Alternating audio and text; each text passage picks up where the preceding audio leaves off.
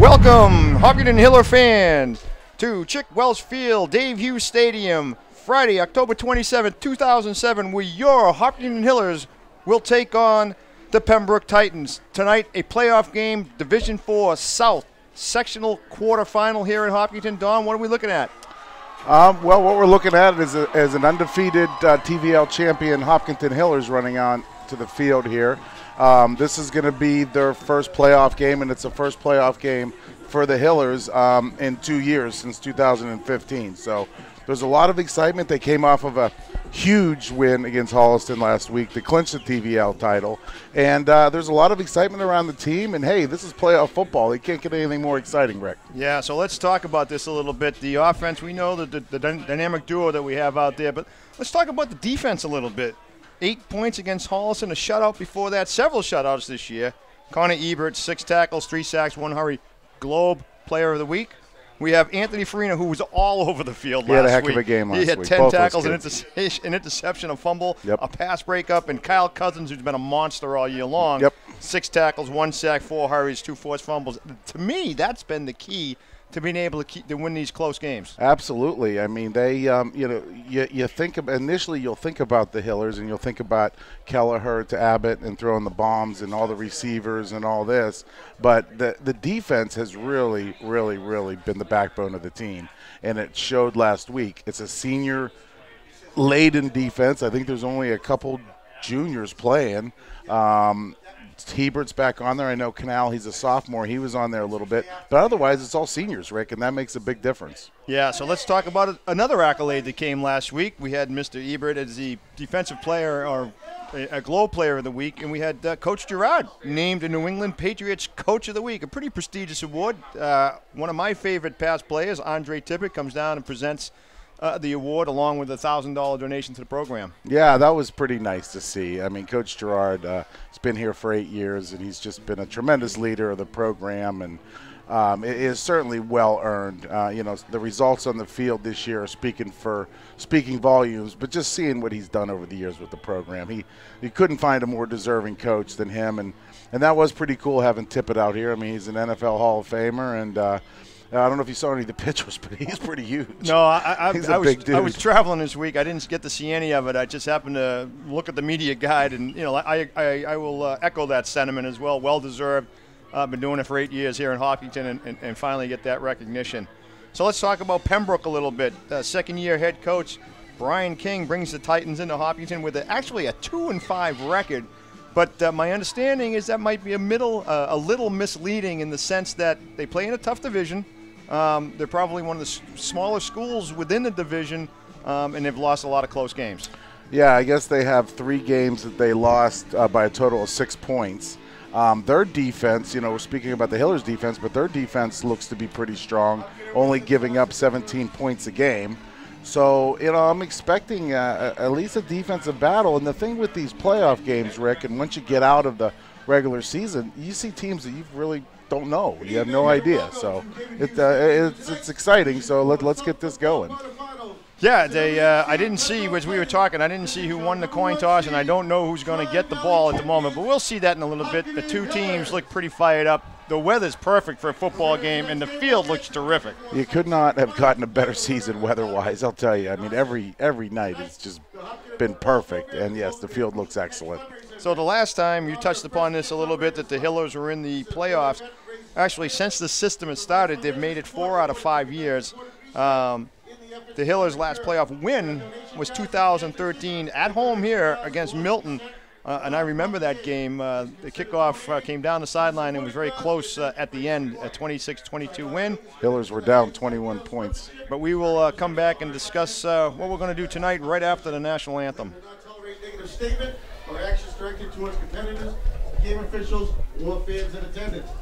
Such actions include taunting, trash talking, and berating of players, coaches, and officials.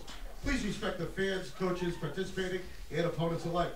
Thank you for helping create a positive, respectful, and fun environment here at Hopkinton High School. Now, please rise. Remove your hats and direct your attention to the north end zone as we welcome Craig Hay and the Hopkinton High School Band to honor our flag with playing of the national anthem.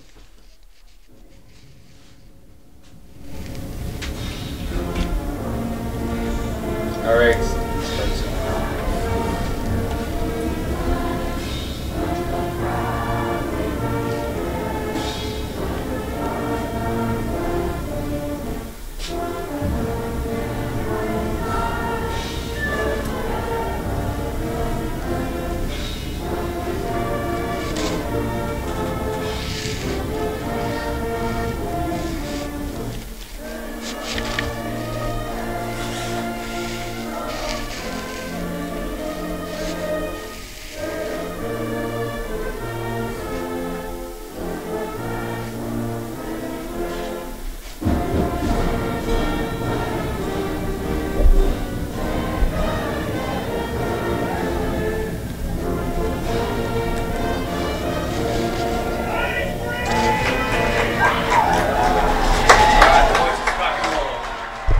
Well, the band's here again tonight, Don, and nothing gets me more juiced up than a good rendition of the national anthem.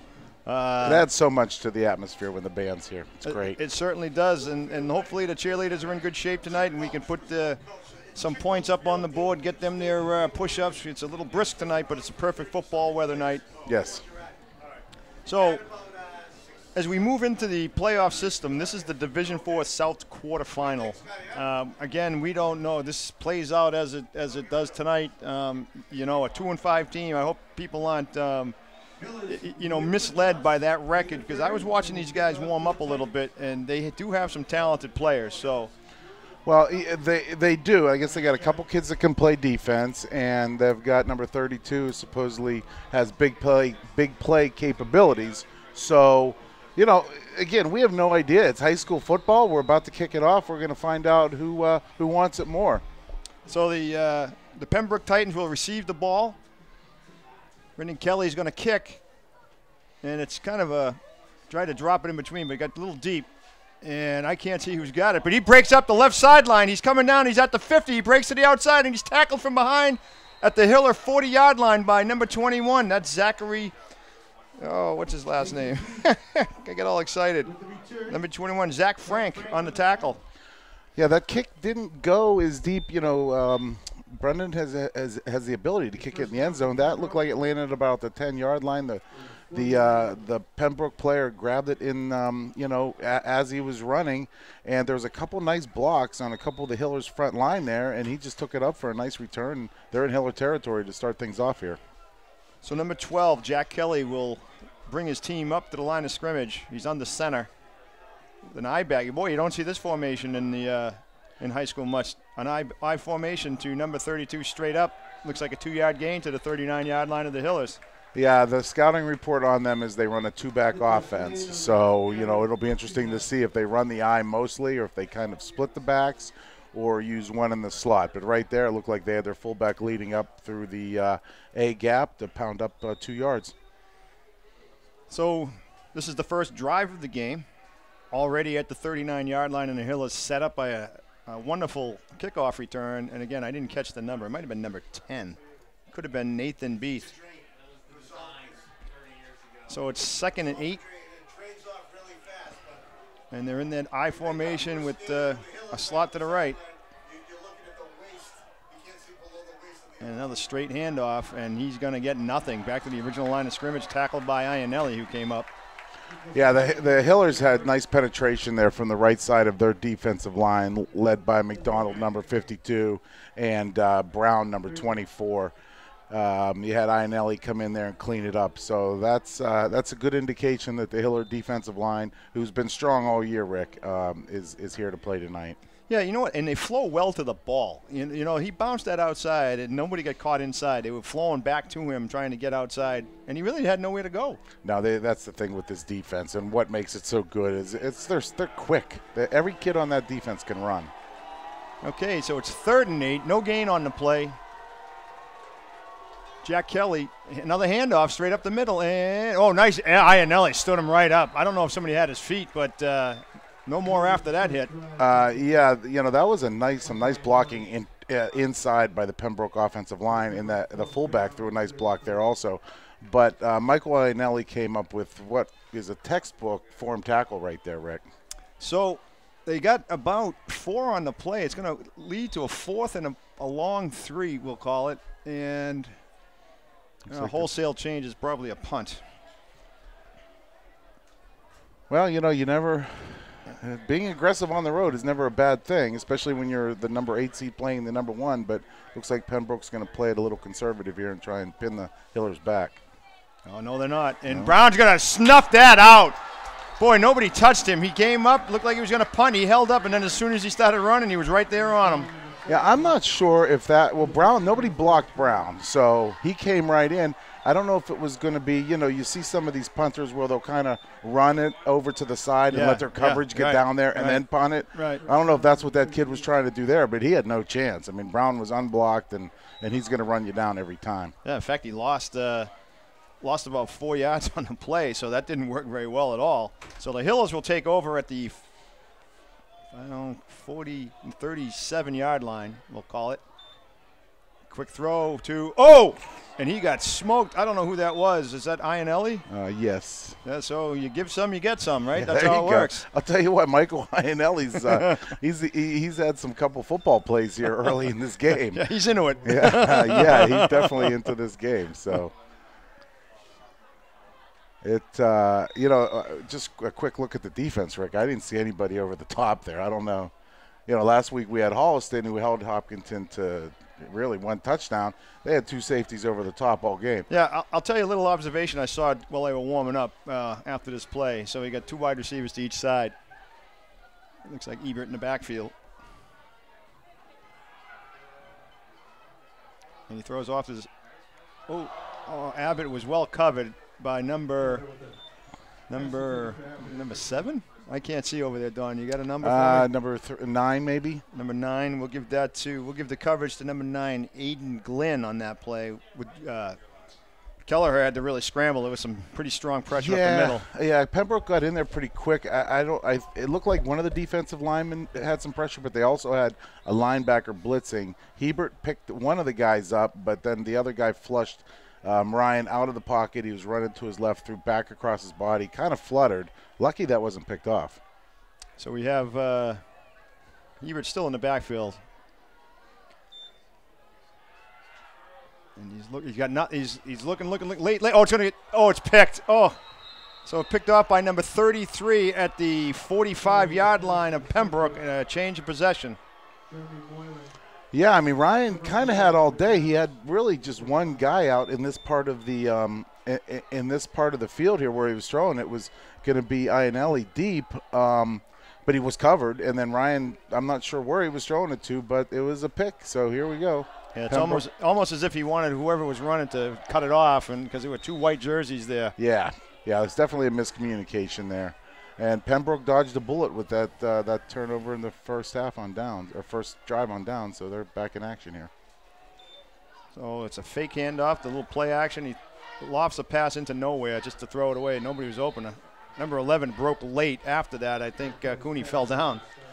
Yeah, Cousins had nice pressure there. He looked like he beat his guy one-on-one and flushed the quarterback, number 12, out of the pocket. He had no choice but to just throw it away. So that's the idea, right? They're in the I formation. They run, and then occasionally you come out of that with the play action, and hopefully something works for you. Yeah, I haven't seen this. They haven't thrown the ball yet. So, that is 32 in the game. Wasn't he going to be their guy? Yeah, he could be. There's a couple of guys to the right. And that's nothing going there. I can't see the number who's running, but it's going to be 3rd and 10. He got to the line of scrimmage. Yeah, they're not driving the Hillers off the ball. The front seven looks like they are holding strong. And again, you've got these safeties the Hillers do, whether it's Ionelli, you got Deloya coming in who can stick, you got Abbott who can hit when he wants to, and then you got number 6, Cooney. He can also hit. So it's a physical defense and a quick defense, and they all pursue. Yeah, and they're using Ebert again on the outside in the playoffs. Got extended time last week. And they're going to run it again. And that's nothing doing. It's going to be 4th and about 9. Yeah, this looks like there's going to be a little bit of smash-mouth football here, Rick. I'm sure Pembroke looked at the scores that the Hillers were putting up, and it doesn't sound like they want to get into a shootout, so I could see them trying to run the ball and take some time off the clock. But I would think that they need to open up their imagination on offense a little bit more as the game progresses. Well, nothing's working right now. I mean, you're not going to hand it off 3 times and get a yard each time. So, well, they kept their blockers in. And boy, he's smart enough to kick it away from number 2, huh? And that gets down to about the numbers have faded, but around the 15-yard line, I think. Yeah, it looks like it's closer to the 10. See where it lands. Yeah, he's on. It looks like he's got it right at the 10. Yeah, he's about the 12 maybe? Yeah, 12-yard line. Yeah, about the 12-yard line. Will take over downs on the 12. So a 3-and-out after the turnover doesn't hurt the Hillers, but the field position has changed considerably starting at the 12-yard line. Yeah, now we'll see here. Look, they're coming out in their trips right formation, so. Ebert's in the backfield. And they're going to throw a quick one to Cooney. Who's over on the far side? Yeah, that was Cooney. That was a nice quick pass by Ryan. Shane hauled it in, and then he made a nice catch, and then he kind of bowled the kid over. That's the way to some good tough running by Shane Cooney there. So 2nd and 1. Anything in the arsenal available here? You might try an opportunity to go deep. As we said, there's no safety over the top. They're going to try to man up. I mean, let's take a look at what they're doing with Abbott, but I have a tough time. Thinking they're going to have only one guy on. He's him. wide. He's wide right here. He's oh my gosh! Throw a bomb. All by himself. No, they zoned it. And Cooney close to it for. I guess they're going to give it to him. It looks like he reached out. Yeah, you get the first down. So a nice reach after he got grabbed to be able to get the first down. They'll set it up at about the 23-yard line. I mean, the Hillers did a good job last week of switching up their offense when they needed to, from going back to that 5-step drop and throwing bombs to just coming out and doing more like a West Coast thing where they're throwing the short passes. And it looks like they're going into that mode right now. And it's a run to Ebert, who swallowed up in the middle, picks up about 2-3 on the play. Yeah, that was some good inside running there by Connor. Looked like the line got a little push. And, you know, these guys have been doing a good job all year. You've got left tackle Ben Powers, left guard Kyle Stukel. Center is Theo Cavallo. The right guard is Noah Budatello. And the senior Alex McDonald is the right tackle. They've been specifically strong in pass blocking. So 2nd and 7. And still Ebert in the backfield. He's looking to pass. He steps up and he's taken down for a sack of could be about 10 yards on the sack. Well, that was on cue, Rick. I was just talking about what a good job they did pass blocking, and they just got rolled. But it looks like, you know, the front three, it looks like they have 3 down linemen for Pembroke, but they're bringing their linebackers also. So they are getting pressure early on Ryan Kelleher.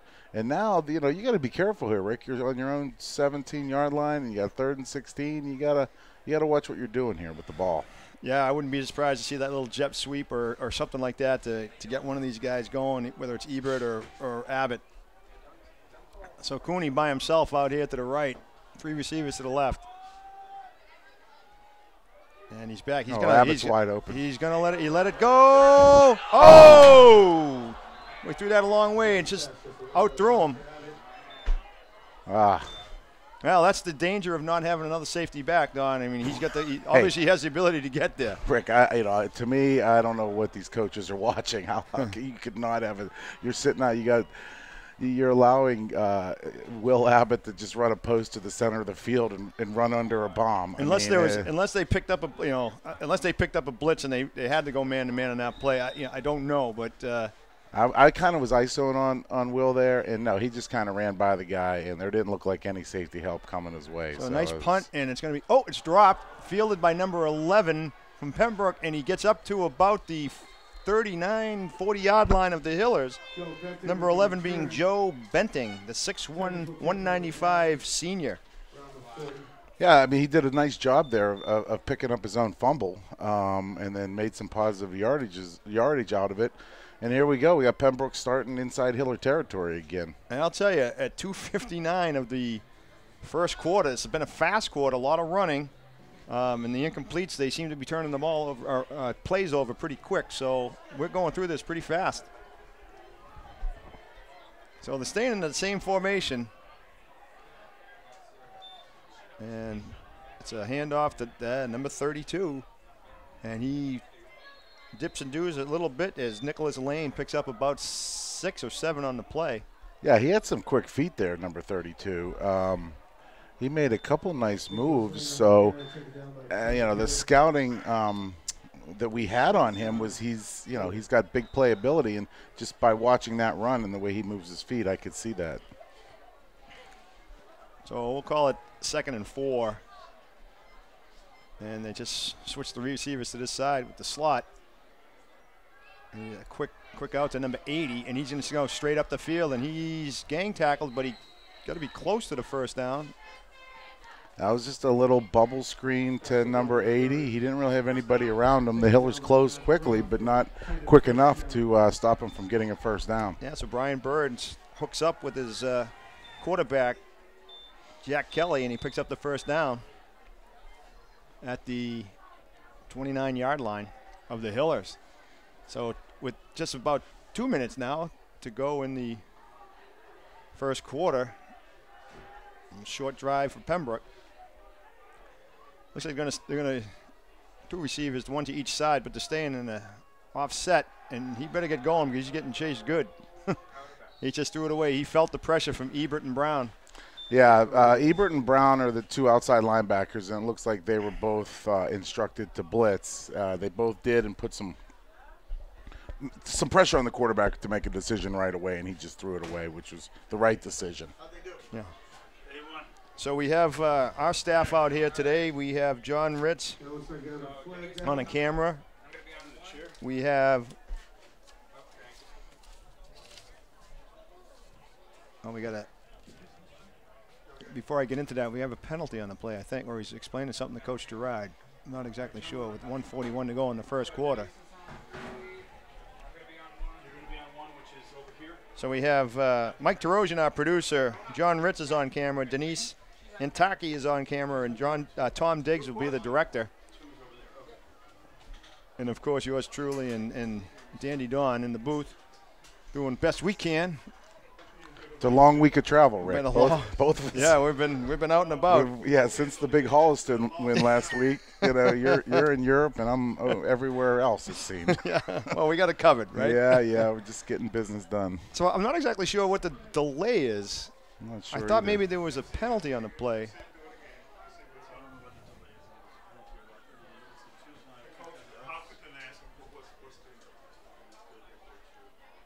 We have a referee that sits in the booth and runs the clock, so it's always nice to get his take on what's going on. Well, last play was an incomplete pass, right? Yeah, he was flushed out of the pocket and threw it away. Maybe it was an intentional grounding situation. Yeah, it got to the line. So it's not like you can go to the replay.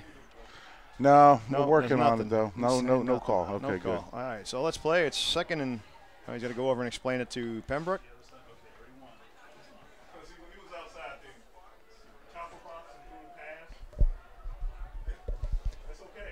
Yeah, he was allowed to throw it away because he was outside the tackle box. I think that's what they were. Yep. That's what they were talking about. If he was stayed inside the hash marks there, or inside the tackles of the offensive line, and would have thrown it away, it would have been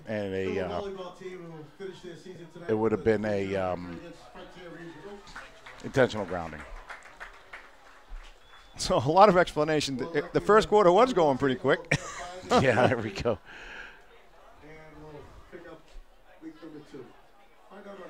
So I'm not exactly sure come what on. Let's go, Stripes. What are we doing here? I got all five of them talking again. It's not exactly. It's not as if he's saying, no, that wasn't grounding. You know, I don't. For breast cancer awareness and prevention.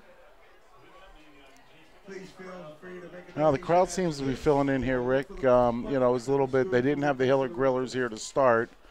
The Hiller Grillers were over at the volleyball game, which they did win. Correct? Yeah, they did. They won it. They finished up strong. And now it looks like a lot of the students are starting to fill in. They go from it's a big night. They went from volleyball over to football, and you know, just adds to the atmosphere. And nothing wrong with that. No, nothing wrong with that at all. It's always been a good time over here. Okay, so we still got a lot of conversation going on. So the winner of this game will play the winner of Dartmouth-Nauset. So at all this, there is some sort of penalty. So there's a 5-yard walk-off, and I didn't get the call, so I don't really know what the call was. Illegal. An eligible receiver downfield has been the call, it looks like. So that's going to bring up a 1st and 15. Kelly in the under center. And he's just he's getting flushed again, but he ends up just dumping it off. And number 18, looks like number 18, Tommy Brooks, the junior, catches the ball and maybe picks up a short gain, or maybe get back to the line of scrimmage, right around. So it's at the 34-yard line, the ball. It'll be second and about 15. So he gets back to the line of scrimmage. Yeah, he was lucky to do that. He made a nice move and made a kid miss from the Hillers just to get back to the line of scrimmage. So did we ever figure out what that penalty was, Rick? Legal man downfield. Legal man downfield? Okay. We'll go with that. Sure. High formation again. And the pitch, and Brown just blew up his block, number 7. Ooh, Ionelli cleans up number 32, Nicholas Lane. Ionelli is laying some hits out there tonight. And Ryan Brown, is that Ryan, number 24? Yeah, it is. Ryan Brown? No, that's Matt Brown. Oh, sorry. He had a nice game last week. He was running around Holliston's right tackle or left tackle there with some regularity, especially towards the end of the game when they were sending him. And right there, he just kind of blew up that play right from the start. And Ionelli came in and cleaned it up. All right, so that was a loss on the play. Third and about 18, it looks like.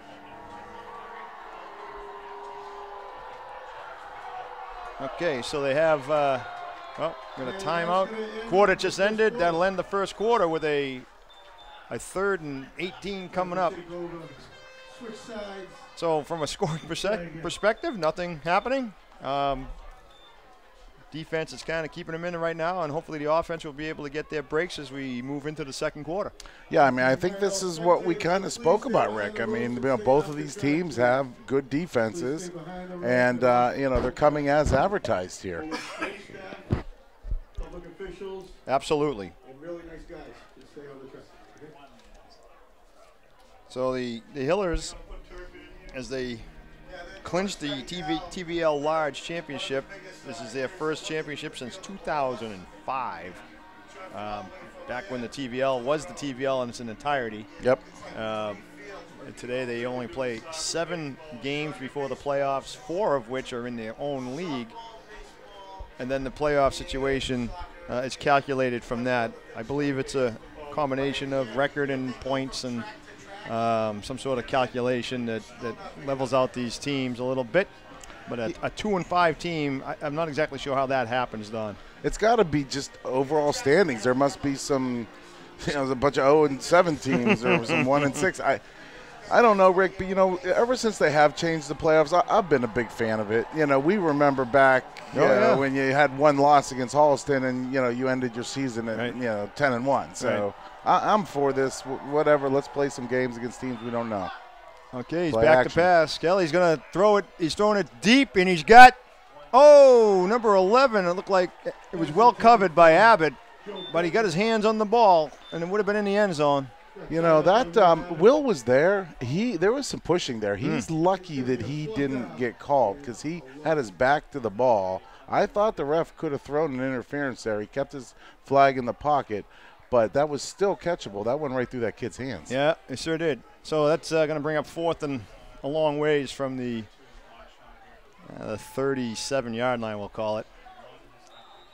And the punter, he's right on the 50. I can't see his number. His number 10, I believe it is. And he kicks it to probably inside the 15-yard line. He angled it out.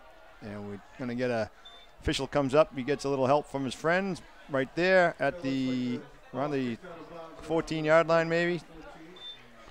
So you can see the referee at the middle of the field telling him when to stop, and that's where it is. Well, thus far, Pembroke has won the field possession game. I mean, the field position game. Yep. They've been taking possession at midfield. Unfortunately for them, they have not been able to take advantage of it. Hillers have had, pretty poor starting position, and, they've had a couple first downs, but yet to string any plays together. Sure. So here we go. We got an empty backfield. Yeah. And in motion comes Ebert, and he's going to cut it up. and gets a couple of yards maybe on the maybe more than a couple. Maybe I'm looking at the wrong line. Looks like he got about 3 maybe. Yeah, I mean, no, about 5 I would say, 5 or 6 almost 5. So if he was at the 14, he's at the about 5 on the play. We call it 6 maybe, long 5, long 4. Yeah, Connor took that on the jet sweep because it was a empty backfield. Came around, made a nice cut. Pembroke looks like they can pursue to the ball also, and they kind of shut it down. So we got trips to the left side. And it looks like Abbott all by himself out to the right, and it's going to him, and he gets taken down right away by number 32, Nicholas Lane over there covering him one-on-one. Yes. We'll put our fast guy on your fast guy and see what happens. Is that 32 or 33? It's hard for me to see with these numbers. It could have been. I think that's 33, Rick. It could have been Jeremy Moylan.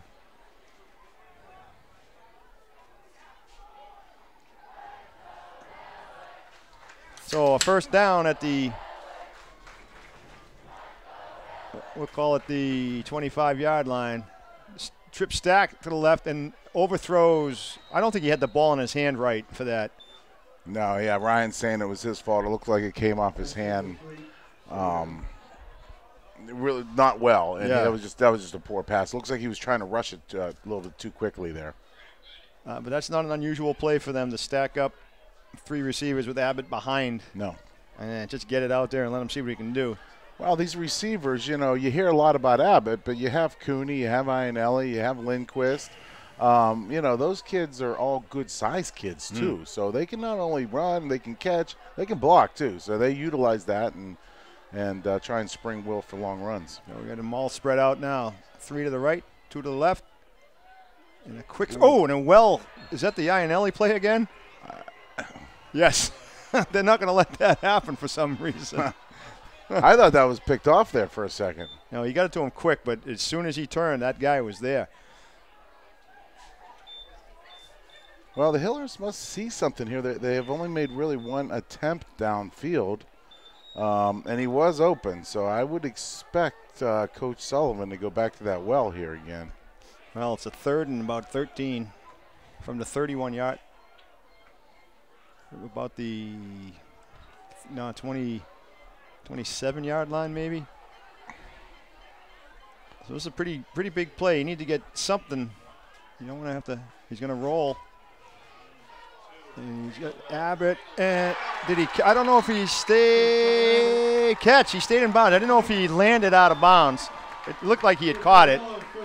That was a great catch. First of all, that was a nice throw. Ryan bought himself a little time rolling out to his left, turned back, threw it across his body, just laid it out there because Abbott was kind of covered on that. Yeah, Rick, the kid fell at the end. Did he fall, or did Abbott kind of put? I thought they were going to get Abbott for an offensive push there. He ended up falling on the ground. Yeah. All right.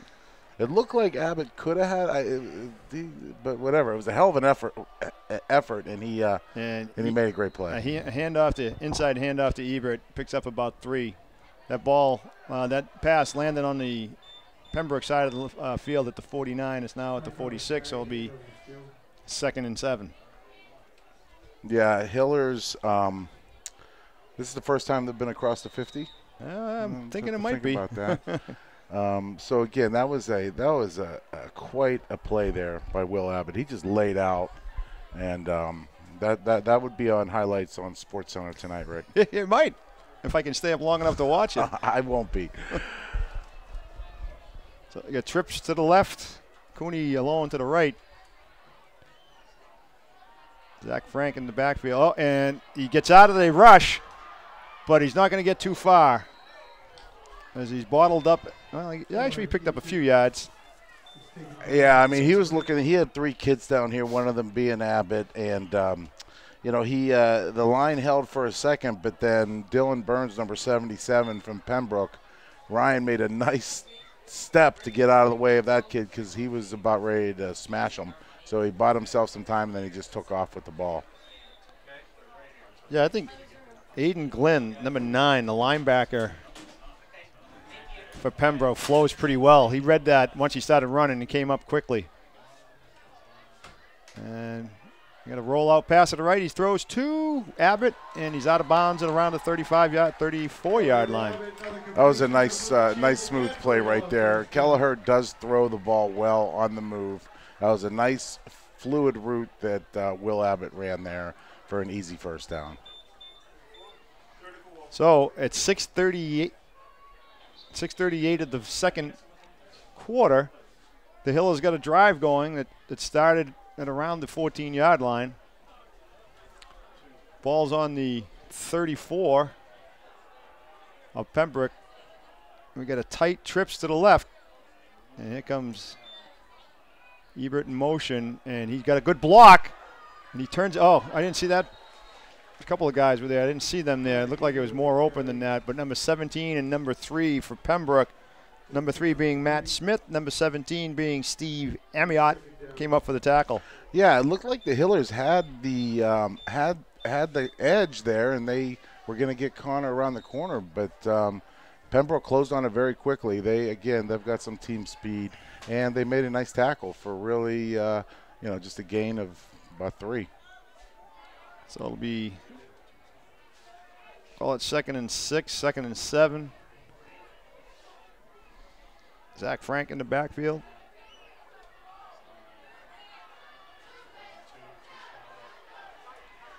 Ooh, Kelleher got wrapped up near the line of scrimmage.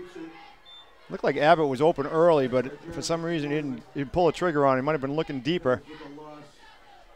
Yeah, it looked like a zone right with the line. They all did a nice job giving Ryan some time. He had Zach Frank out there in front, who seems to be the Ryan's personal protector on some of these passing plays. And, he really had nowhere to go with the ball. Pembroke did a nice job on defense that play. So he lost about a yard in the play, we'll call it. 3rd and 7.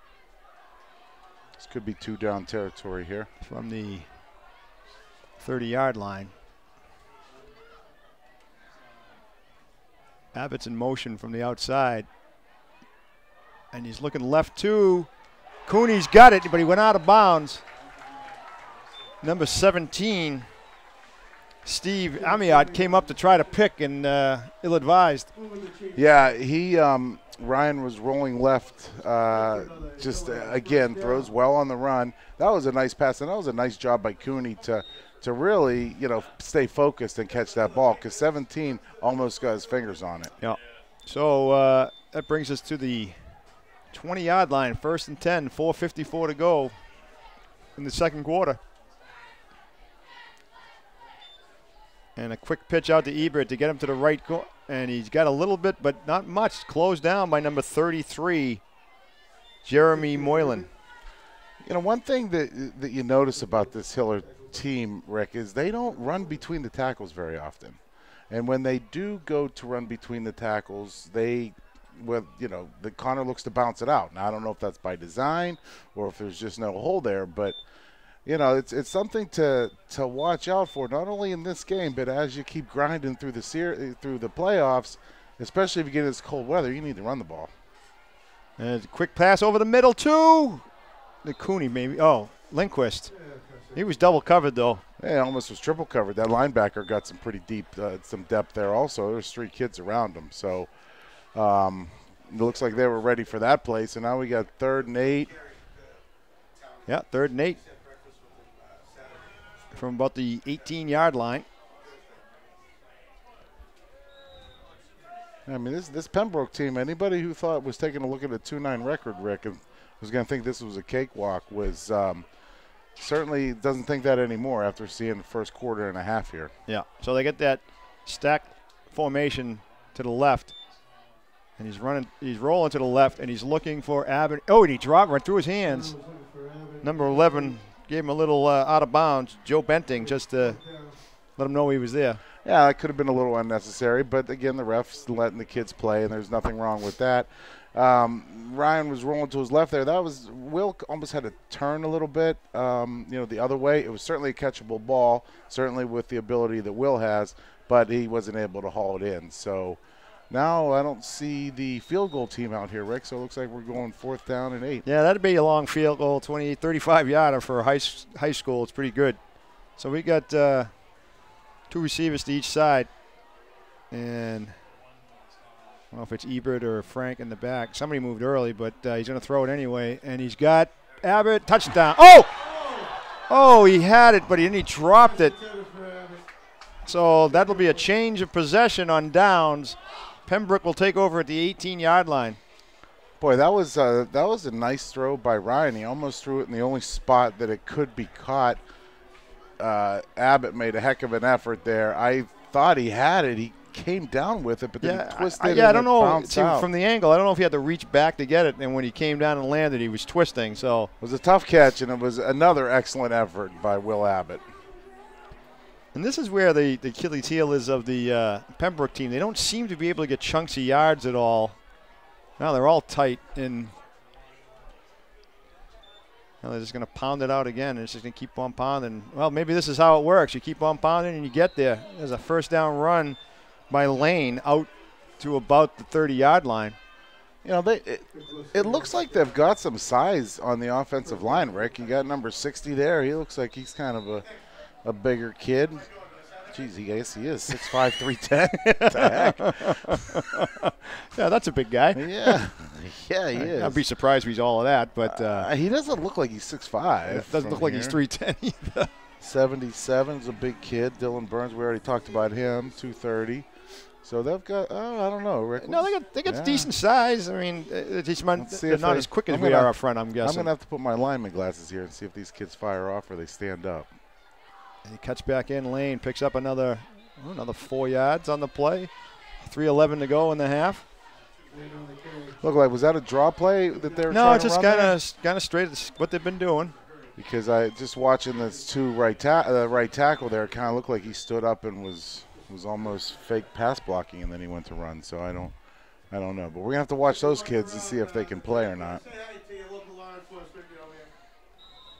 We got the clock still moving. You picked up almost 5 on the play. We'll call it a long 5. They've got Mike Trojan running the loudspeaker today. Well, he's got some help. It could get interesting. He's got game day coordinator Scotty Mackin over there helping him out. Scotty's over there. This place is about to blow up. And Lane, nothing up the middle, maybe 1. Yeah, I mean, just looking at these kids, Pembroke's got the bigger size for an offensive line, but they're not moving the Hiller defensive line off the ball. Those kids, Cousins and Brown and McDonald, they're not imposing looking kids. They're not really big, but they fire off the ball, they stay low, and they're tough. So that adds a lot. Yep. So Hopkinton called the timeout, hoping to kill this drive and get a punt and get the ball back with hopefully less than around 2 minutes to go in the half. Is there a timeout? Did somebody call a timeout? Yeah, there? we called. Hopkinton called a timeout. Did? Okay. So it looks like Coach Sully wants the ball back with some time to operate. This is a big third down here, Rick. And what a surprise up the middle, and he gets nothing. Looked like number 51 Cousins was there. This looks like the old Kansas City Chiefs offense or something with Ed Podolak running up the gut. Because Marcus Allen from the Raiders or something. Well, back Marcus there? Allen might have been a little bit too flashy. I'm talking about just like Marv Van Eegen for the Oakland Raiders. I mean, they're just lining up and they are just pounding it up right over the A and B gap, and it's not like it's that successful. So you would have to think that they might want to think about doing something different. There must have been a timeout on the play. Hopkinton took another timeout on the play, so they'll get the ball back. And he's not. I don't think he's going to kick it any. Oh, that's not a bad punt, actually.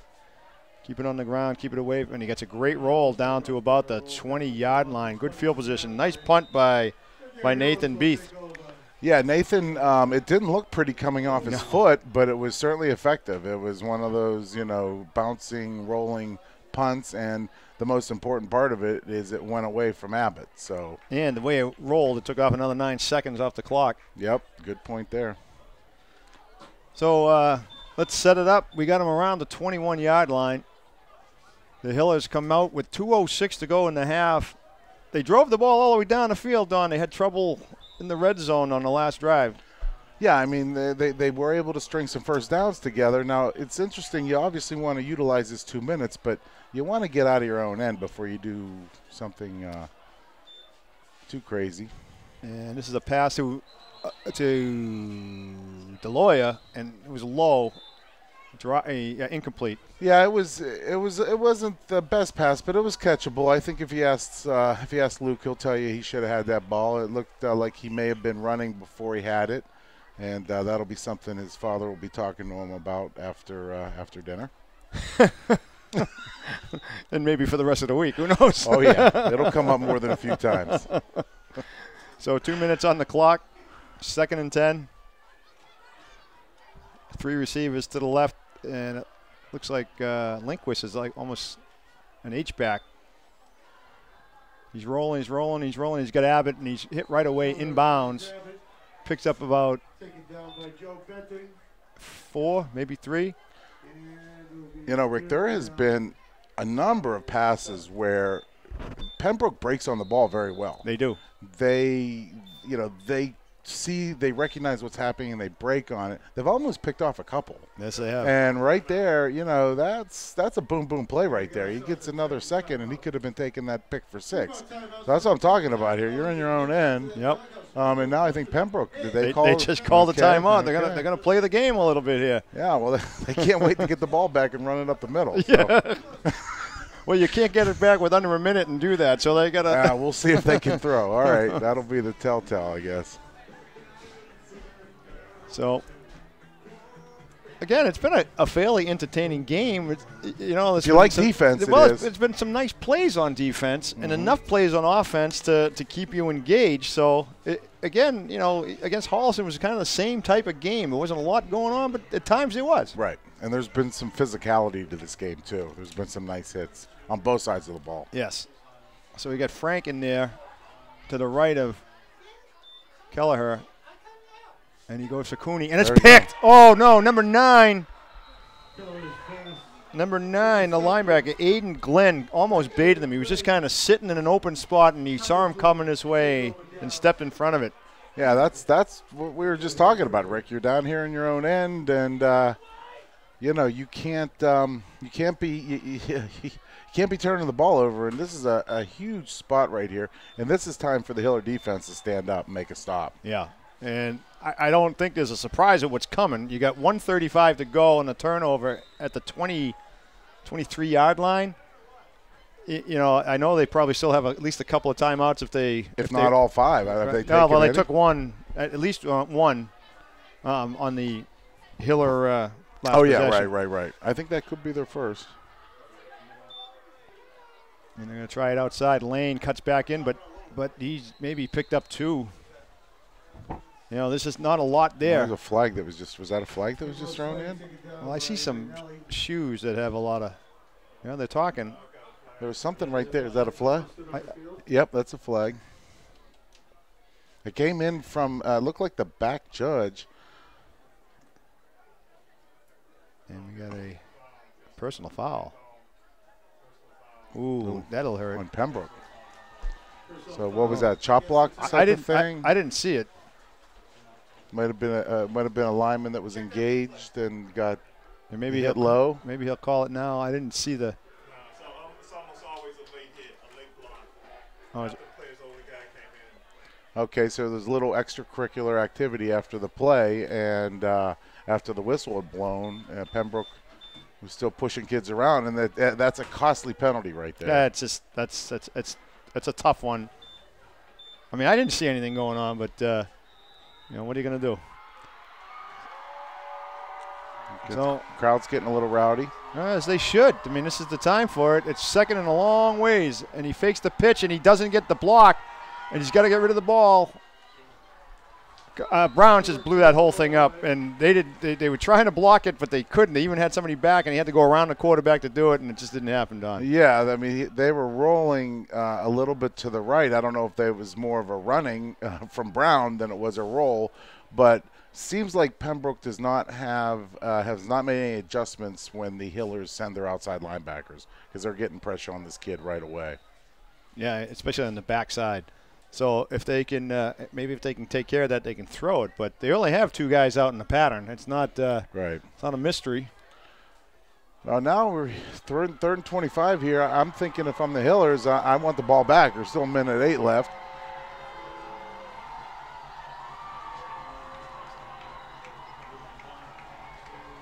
Oh, he ran into him, and he's going to get nothing. Lane got the quarterback and the running back ran into each other, and that was the end of that. Well, Harpenden will probably call a timeout, right? I would think. Yep, they did. Yeah. Okay, so there's 57 seconds left in the half, and as fast as the first quarter was, we came to a crawl here in the second, especially at the end of it. You know, Rick, I'll tell you, I don't think that you could get 2 more opposite offensive teams playing each other. You got one team that never runs up the middle, and you got another team that's all they do is run up the middle. And right now, both defenses are playing their game. Neither strategy is working. So it'll be interesting to see what kind of adjustments the coaches make on both sides of the ball at halftime. Yeah. Now, at least you know that the Hillers have the ability to change off, to run it more or pass it long or whatever. I don't know what Pembroke has to offer other than up the middle. We haven't seen anything really. And maybe this is part of the, you make it a 1-half game and see what happens. Well, again, they're coming in as the underdogs, so the longer they can stick around in this game, the more confidence they're going to get as the game goes on. Very nice punt by Nathan Beath, and it was down around the 8-yard line. I don't know, by number 30. I'll give it to number 30, Luke Carroll. And the Hillers got a long ways to go with 49 seconds. Now, you got to wonder if they're going to go into a little bit of a prevent with maybe some help over the top. Yeah, you got to be careful here. I mean, the Hillers have dodged a couple bullets. Pembroke has not taken advantage of that last turnover or the good field position that they've had. They have not taken advantage of it. The Hillers want to be careful here. I could see them taking one shot downfield, but you've got to give yourself a little space. And you don't want to be taking a safety in this situation either, the way this game's going. No, every 2 points could do it. Right, every point counts. Yeah, so they are a little deep. They're off. Nobody's up bumping anybody. They're going to let them run their patterns. And that's Cooney, but that's not going to go far. They'll give them that, that 5 seconds off the clock, 44. They'll let them do that all the way down. Yeah, they were playing back. To the 50. Yeah, they were playing back. They definitely could run that play. Maybe they'll try and set it up for some sort of hitch and go, try and get them to bite on it, but we'll see. One thing's for sure is the Hillers don't look like they're looking to run the clock out. No. So they got 3 receivers to the right. Keller here with Frank, his bodyguard. Quick throw to. He's still in bounds, though. I don't know who it is. Is it Ionelli? Quick throw to Ionelli. Got close to a first down. There's a first down. The clock's going to stop. And then it'll start it up when they plant the sticks. Yeah, the Hillers had some bodies out in front of them there. They did a nice job setting up a wall, and Ionelli just kind of took it up there. It looked like he was trying to get out of bounds, but the clock stopped briefly with the first down, so it looks like the Hillers just going to kind of let it run here, maybe throw a bomb or two. Let it run with 3 receivers in the left. Yeah, let it go, right? Yeah, here we go. I'd run number 7 and number 8 down. Oh, no. Did he fumble the ball? It's a fumble. It's a fumble. I don't know what happened there. I don't know if he was throwing it or a fumble or what. It wasn't. They weren't calling it incomplete, so that's. And they have the ball. The ball was recovered by Stoughton at about the. No, Pembroke. Oh, Stoughton, Pembroke. That's all down south, isn't it? I'm not even sure how it came up with Stoughton. We were talking about it earlier. You know what? They're the same color as Stoughton, I think. Yeah, we were talking about it after that Milton touchdown. But anyway, this is what you were talking about. So you got 4 seconds on the clock, and it was ruled a fumble. Couldn't tell if he was going to throw it or what, but they started going after it like a fumble. They certainly weren't implementing the tuck rule. Yeah, and it's at the 10-yard line. So do you think they have a kick? I mean, this would be an opportunity to do it. I don't think they're going to run 10 yards up the middle. No, Rick, I think it's going to be a dive right. It's going to be a dive right here. I can't imagine them coming up with anything different from what I've seen by this Pembroke team. But what yard line are we on here? The 10. It's just inside the 10. Well, 27, 28-yarder. You know, I can't see any. No, they're coming out. No, they're going to run a play here. Yeah, they're going to have to run a play. Okay, so here we go. 4 seconds at the 10. Should be the last, pending any penalty, should be the last play of the half.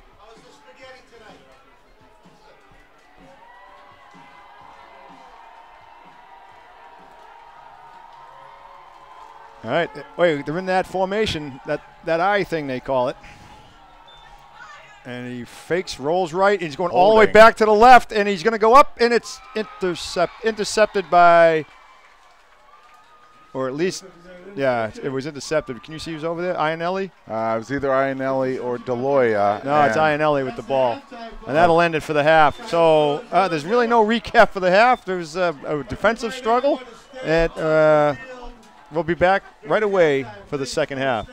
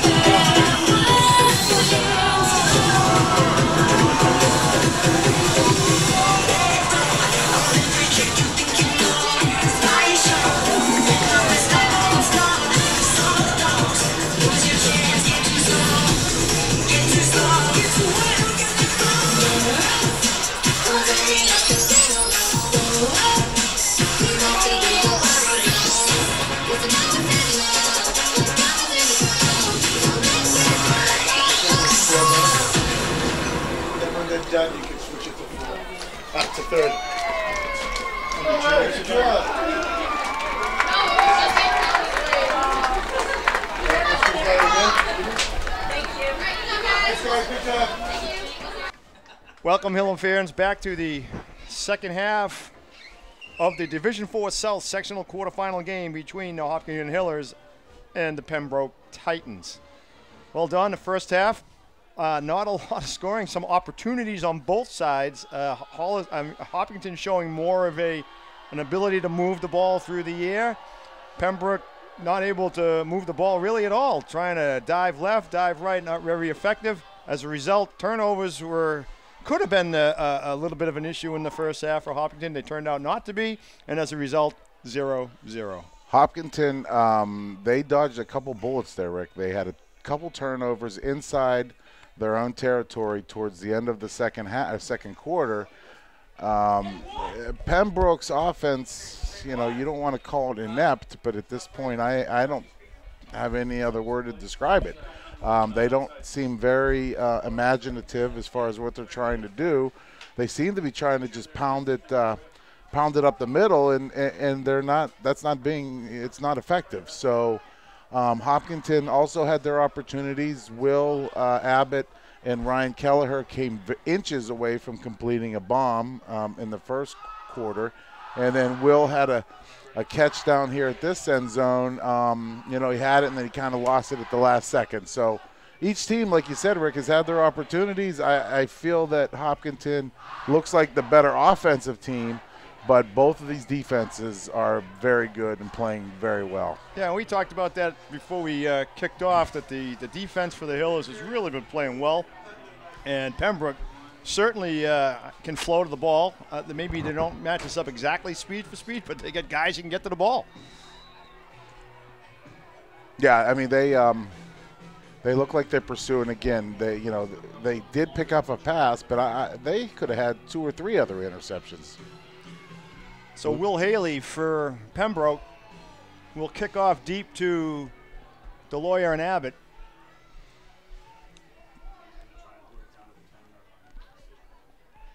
And here we go.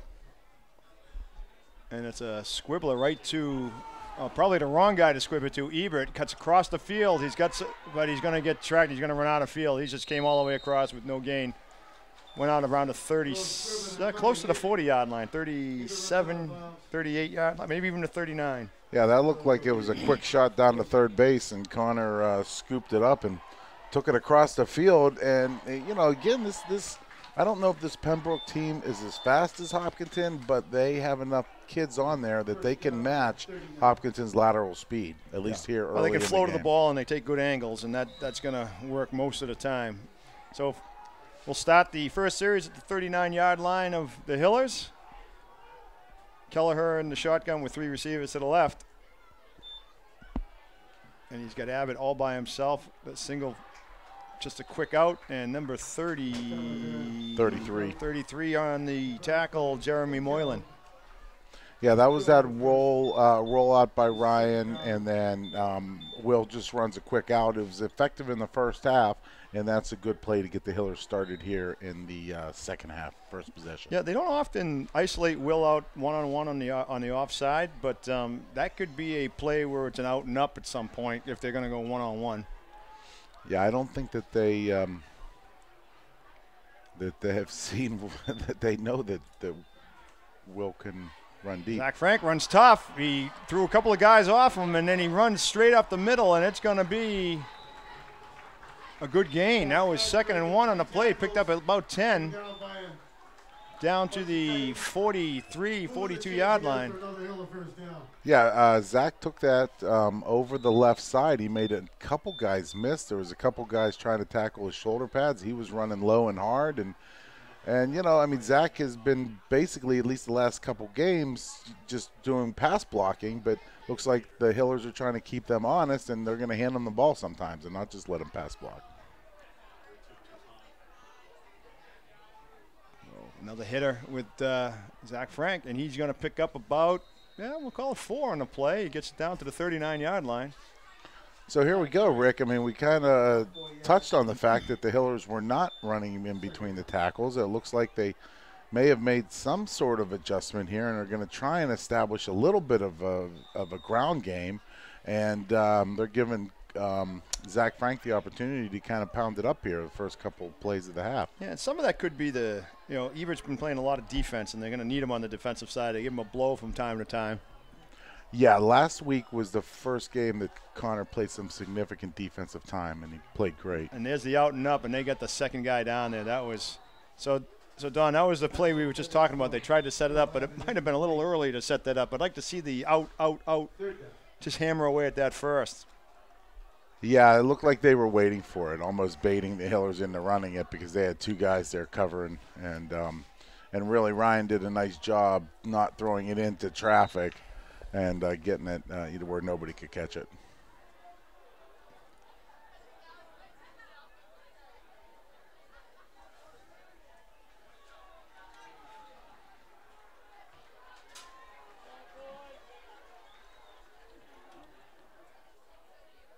And Ebert, and there's that pass. It's got to be on film now, right? It debuted against Holliston. Blow the whistle. Yeah, it seemed like he got stuck up pretty good, but that was that little shuffle pass that's a fake to Ebert going in the jet sweep inside on Abbott coming in, and that didn't really go anywhere. Yeah, I mean, they ran it pretty effectively for a touchdown last week against Holliston.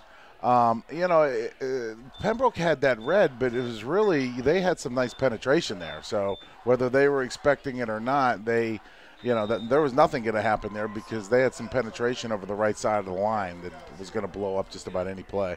So Kelly's going to throw it, and it was tipped and no good. We went for the fake. Was that going to Ionelli? Yeah. I don't know who that was going to. I'm going to say it was going to Ionelli, but it was a slow developing fake.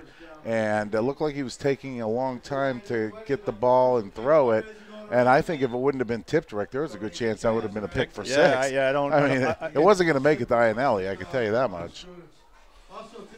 So on the fake punt, that turns the ball over at the 38-yard line. And I'm guessing the thinking is here, this offense is just a pound.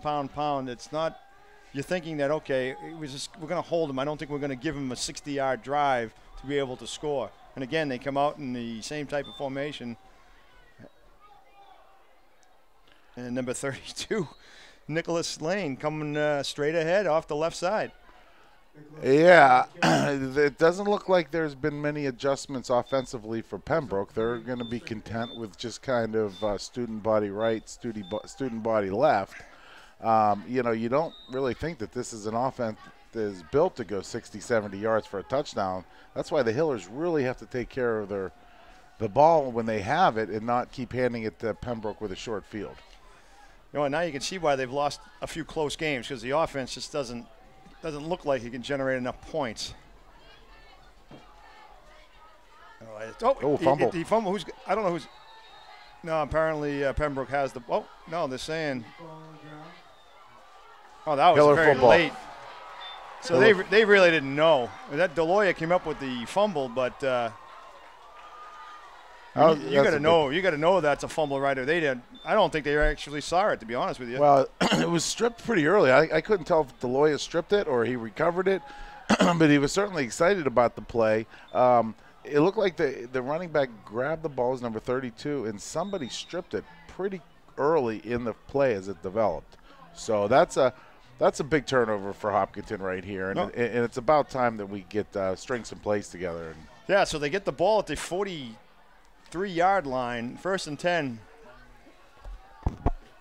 And see if this is a lift, and it's Frank up the middle, and he cuts it back out right, and he's tough yards up in the middle. He's going to pick up about 5.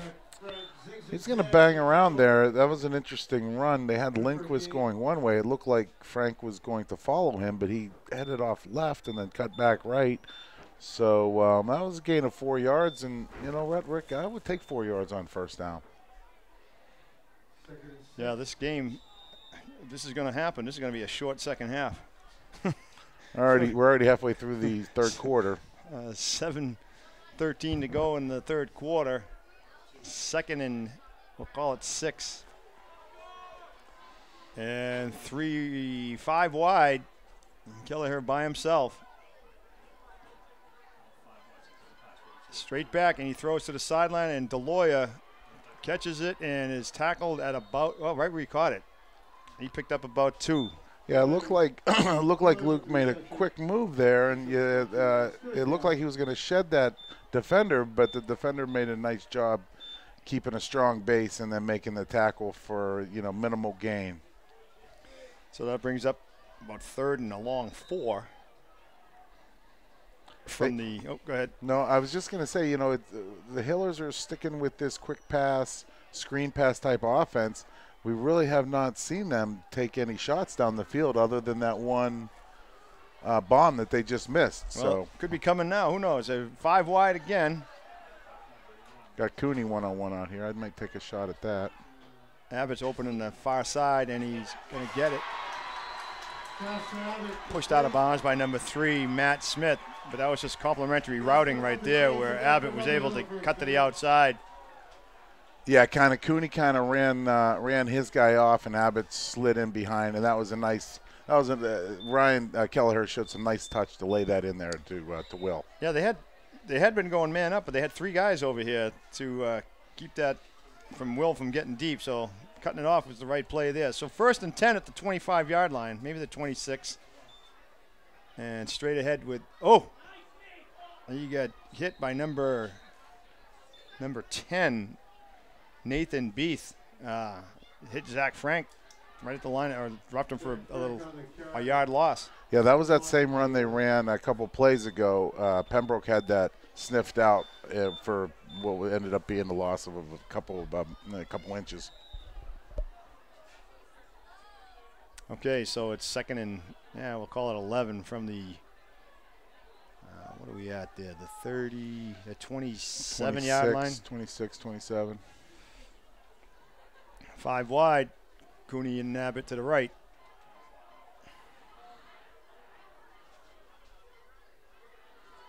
And it looks like he's going to throw down deep down over the middle, and it should have been picked by number 3, Matt Smith, had both hands on it, looking for either Lindquist or Ionelli. Both of them were there. Yeah, they were both there, but Pembroke had nice coverage on it, and Ryan did a nice job staying in the pocket. They did get some pressure, and they hit him as he released the ball. That was a nice throw, but again, that was just a good defensive play by Pembroke. So that's going to bring up 3rd and 11 from the 27. Actually, they spotted it. It was at the 27. Now it's at the 26. Gain of 1 on it. Yeah, gain of 1 on an incompletion. I'll take that. Ebert in the backfield. Nope. There we go. Is that Ebert? Yeah, it is Ebert. Ebert. Yeah, so he picked up probably, 7 on the play? Yeah, that was. 4th. It's going to be 4th and 3. This is going to be an interesting call here, Don. Well, what yard line are we on here? We're on 19-ish. 19. It'll be about 34-yarder. It looks like they're sending Kelleher back out, 4th and 3. That was a nice run by Connor. That was up in between the tackles. It looked like the center made a nice turned his guy in there, and he went right over in between him and the guard, and that was a nice gain of 6-7 yards. So tight rolls. He's rolling. He's got somebody caught it. Lindquist. Lindquist caught it for the first down out around the 12-yard line. Yeah, this is kind of a bread and butter play, at least within this game plan here tonight with the Hillers, is that little quick out with Kelleher rolling right. It has been Abbott that's been running it. They threw Lindquist over there, and he ran a nice pattern with a huge first down right there for the Hillers. So that's a big first down on 4th down. 4:14 to go in the 3rd quarter. And it's Ebert to the right of Kelleher, 2 receivers to the left. And it's straight up the middle, and he's driving hard down to about the 3-yard line. Might be just short of the first down. Okay, so this is a nice adjustment that the Hiller coaching staff has made. Everything has been outside bubble screens, bouncing in outside with the runs. You had the jet sweep. They come into the second half. They kind of pounded up the middle with Frank a little bit, soften it up, and now they give it to Hebert, who has had 2 straight nice carries. And I don't know, Rick, if it's me, I'm handing it to him again here on 2nd and short. Oh, it wouldn't hurt. So he got split, and he's to the right of Kelleher, and it's going to be a straight-ahead handoff, and he's in. Kelleher. Yeah.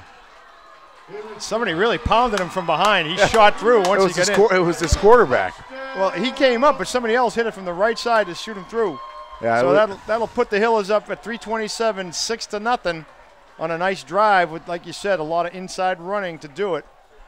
Yeah, that was some. The line did a very nice job there, and that cracks me up. There, Kelleher's in there pushing his running back into the end zone. And that, Rick, right there is a big score because any score is going to be big against a Pembroke team that does not look like they have really anything going on offense. So we'll have to see if they're going to put a little bit more urgency into their play calling. And Pagliuca with the point after, he boomed it pretty good. Oh, yeah, he's got a leg. I mean, he's been pretty solid the last 2 years. So as we come back upfield, the Hillers take a 7-0 lead on an Ebert 3-yard run. And Pagliuca extra point. So 7-0 the Hillers lead, and as Don said, that could be enough, because I'm not exactly sure, unless it's turnover wise, what's going to happen with Pembroke on the offensive side. But the big turnover though really sets this up, Don. Yeah, that was a huge turnover at midfield, and that's almost been the best field position that Hopkinton has had tonight. They've been back in their own end basically all game. They had a turnover there at midfield, and they took advantage of it. So it looks like number 10, Nathan Beath, and can't see who's jumping up here, waiting for Kelly's kick.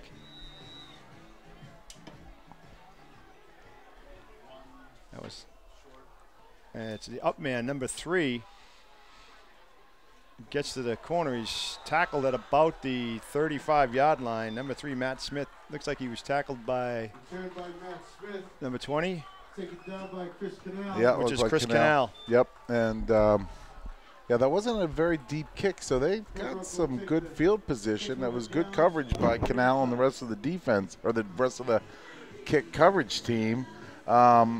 So we'll see what Pembroke has here. I mean, there's a ton of time left on the It's just 3:19 in the third quarter. It's not really time to panic. Nope. You don't have to come out trying to be something you're not.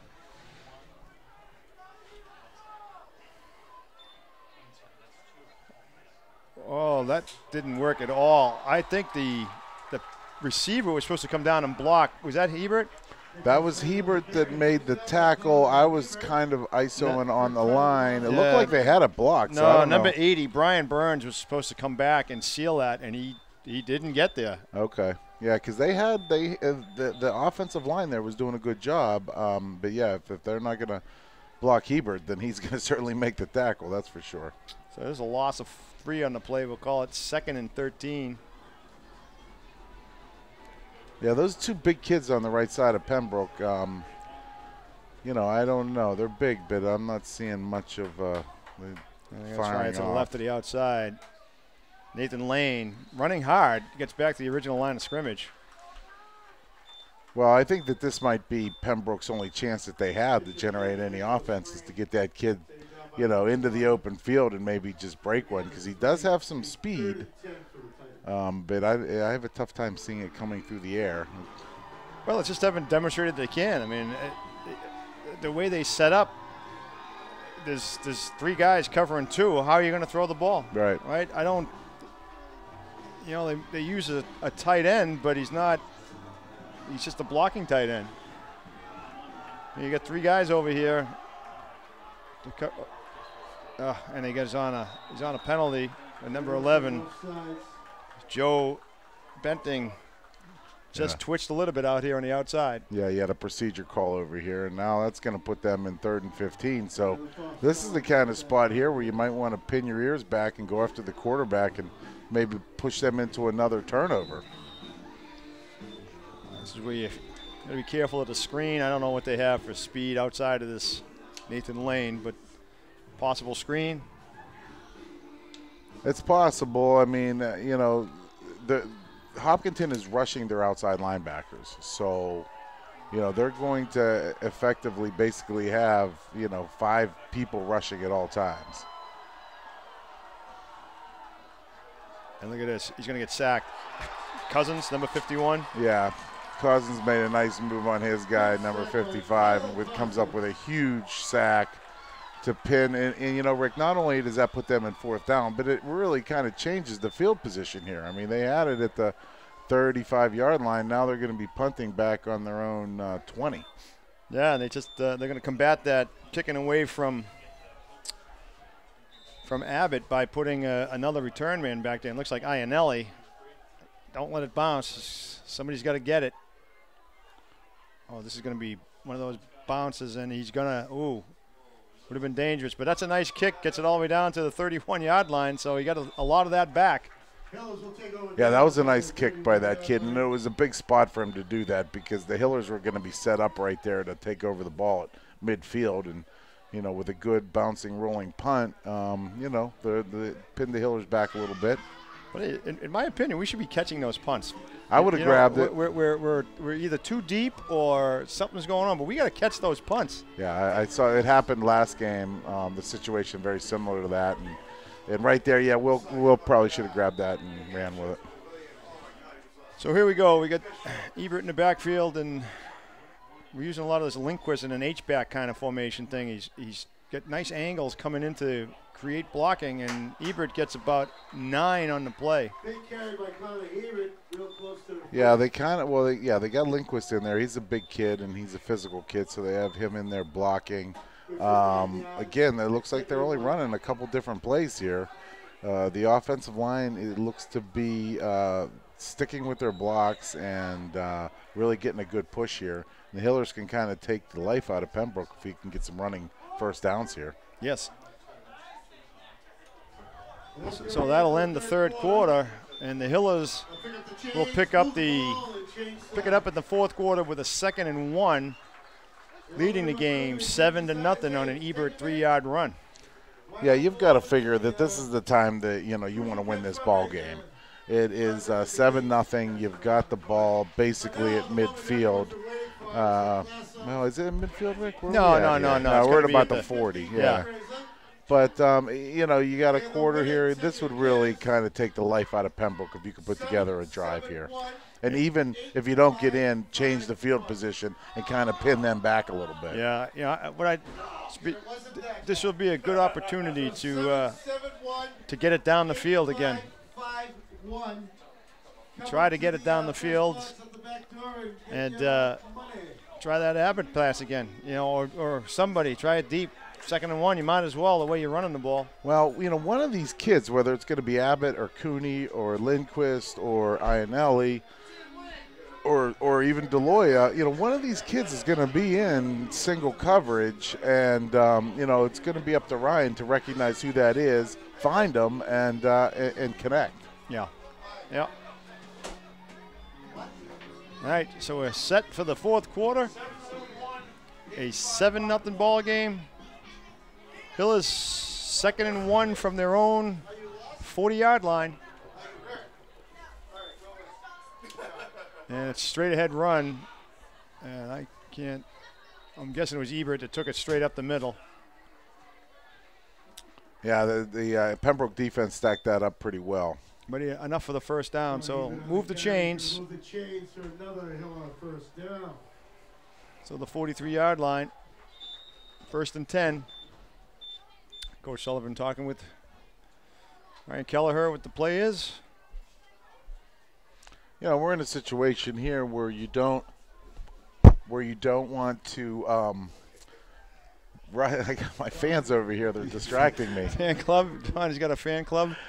Where they have the lead, but they don't want to they don't need to rush either. And Kelleher's rolling. You got Iannelli, and Iannelli picks up about 3 or 4 on the plays. He's tackled by number 7, Bryce Garvey. Yeah, again, that was a quick out, which they run effectively. Ryan really throws that pass well. I mean, he's got that one down. He hits it. And it's funny how they keep switching up the receivers. That was Iannelli on that one. He probably doesn't want to catch any more short passes today.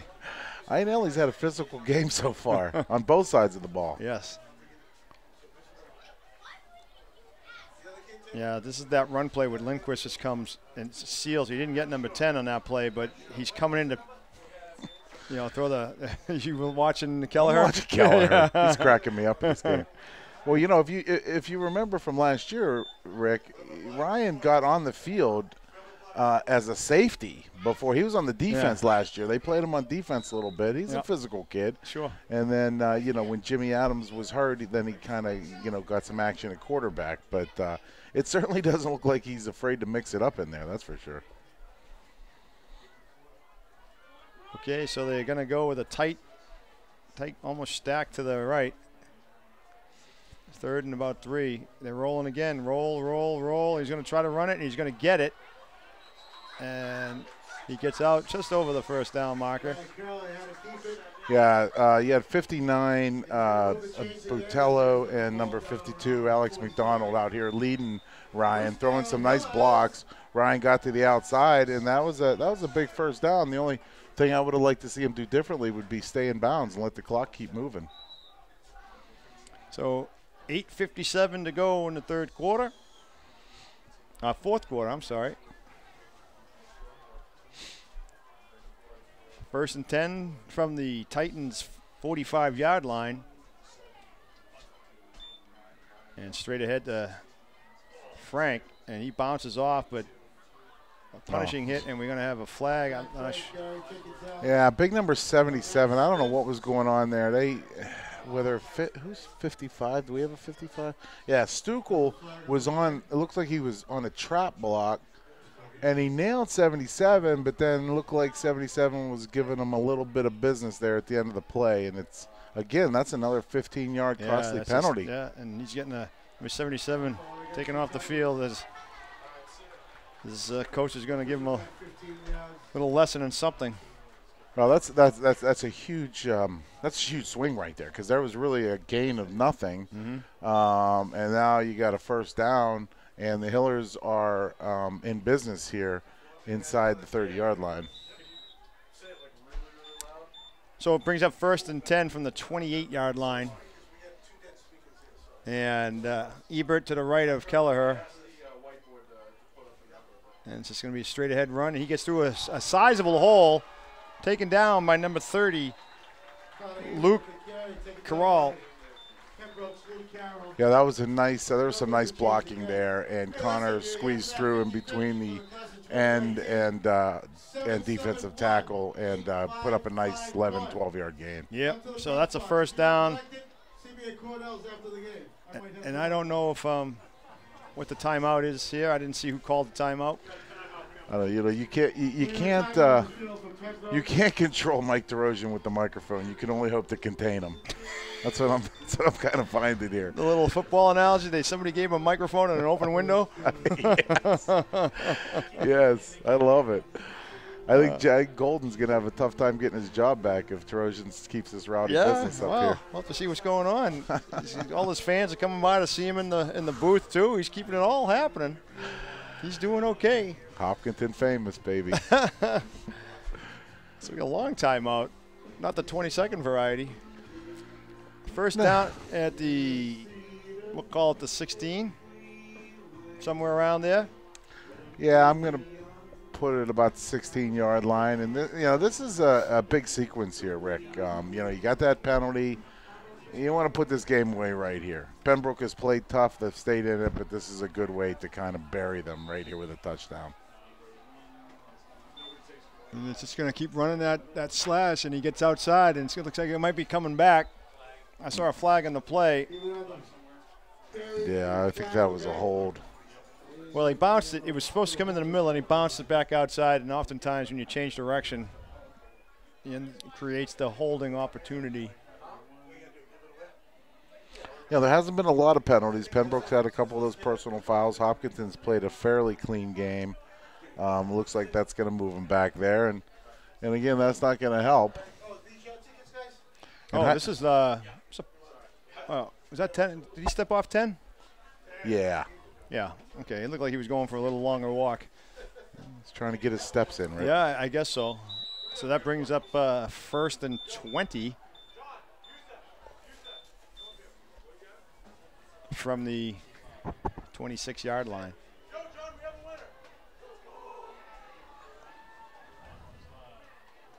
And that's picked up about 2 by Ebert.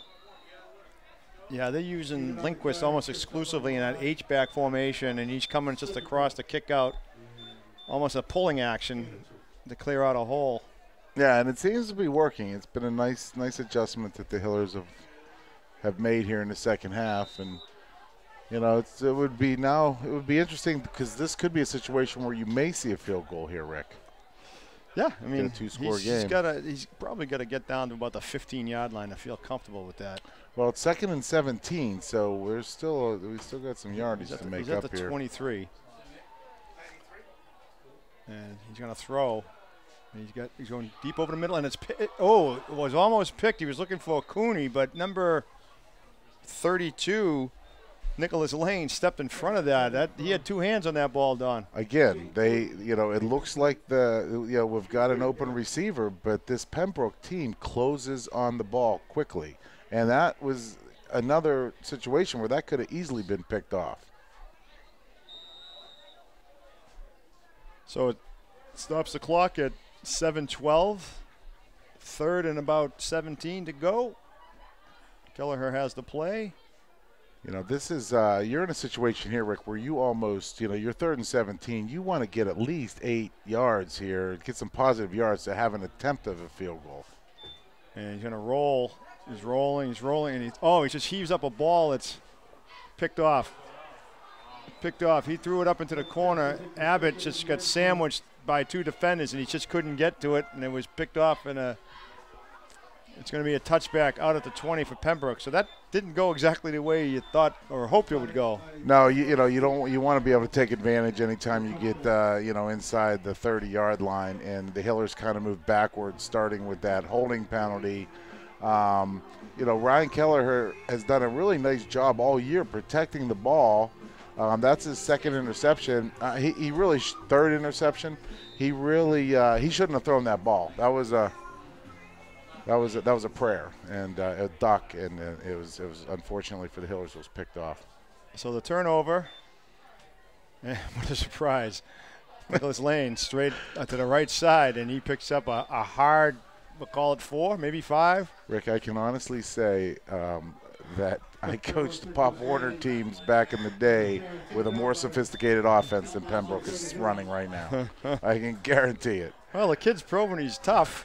Well, he's tough. You run into a brick wall. I know. I mean, it's so that he picked up 4. We'll call it 2nd and 6.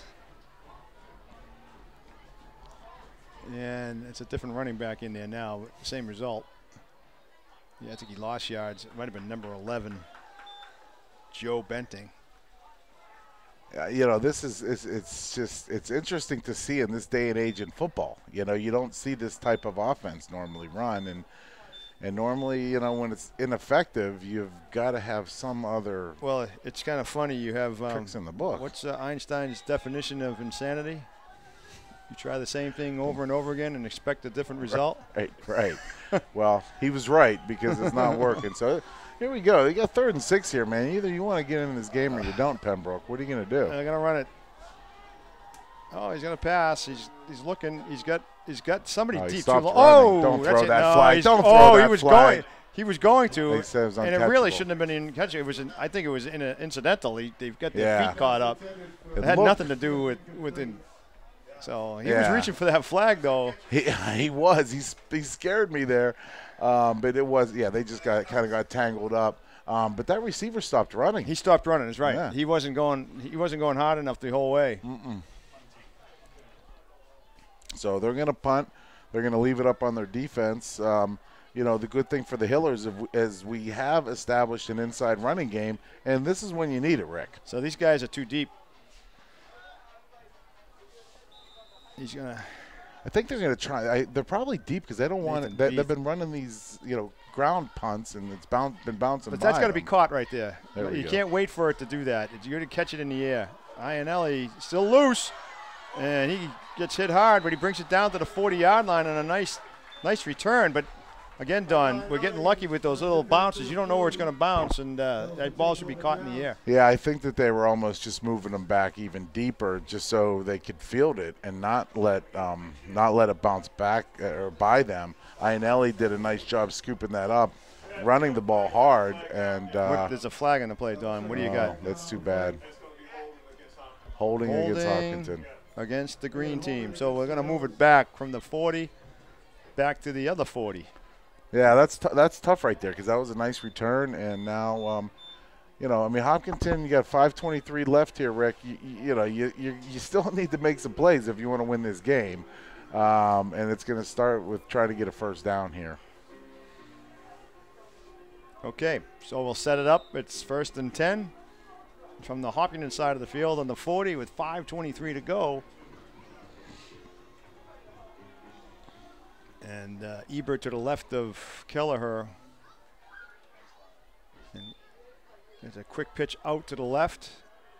And he's, escapes a tackle and cuts all the way back in the field. And he gets the first down, picks up 11. Well, he started to come across the field, but he tackled it about the 49-yard line of Pembroke. Yeah, Connor kind of took that left, and that was a really nice cutback he made right there. Pembroke was in pursuit. They did a nice job pursuing, but they didn't get to him until, you know, he was 10, 11 yards down the field, and that was a big first down for the Hillers. Yeah, the first guy he made miss in the backfield was the key to that run. You'd like to think that the Hillers are going to try and keep this on the ground and keep running the clock. And the pitch, and he comes up, and nice spin out, but his buddies are coming, and he's pinned for about a 4-yard loss back at the Hiller 47-yard line. And looks like we got an injury or a cramp. Yeah, Pembroke had that covered right off the bat. Connor really had no shot. I thought they were going to get Abbott with a block in the back. They did not call that, thankfully. But that was that play was not going to work from the get-go.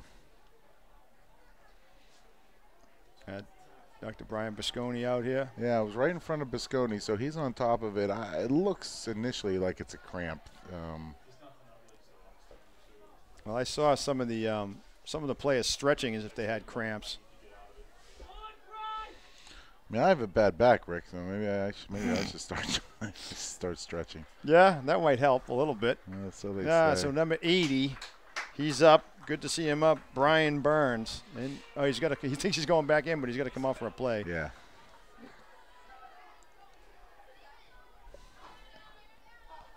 All right. So it was a loss of almost 5 on the play. We'll call it loss of 4. We'll call it 2nd and 14 from the 47-yard line. And the clock will start on the official. 4:31 to go in the fourth quarter. Well, you got to think Pembroke has all of their timeouts, so if we don't get some positive yardage, I would expect to see them call one. So I'm going to tell you, the second half, if I was going to key on this offense, Lindquist is the key to this offense. Where he goes, the ball goes. Yeah. Yeah, he's the key kick-out block, and but even when they run to the other side, yeah, he's pulling out that way as well. So he's they're gonna have to run some misdirection with that in future games. If they're gonna run the ball, continue to run the ball. I'm surprised that Pembroke did not stop the clock there. Well, they got it's third and 9, pickup of about 5 in the play. And he's going to throw, and he's looking deep, and he's got Abbott open, and it's touchdown. You knew that had to happen. That was was that ball that was a 49-yard touchdown pass from Kelleher to Abbott to make it 13-0. But he got behind the defense.